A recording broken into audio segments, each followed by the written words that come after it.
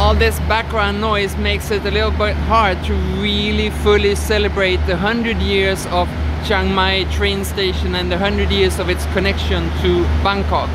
Because even though it's a great train ride, this is not what tomorrow's sustainable, climate-friendly railways should look like. And that is why we are celebrating, and I want to give our climate love to the international railway federations that have pledged, in line with the Paris Agreement, to move to electrified trains, and when those trains are electrified, to make sure that that electricity comes from sustainable, climate-friendly sources.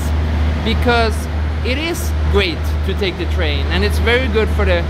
climate to move from bus and car to trains, but we want the trains to be even greater, even more climate friendly.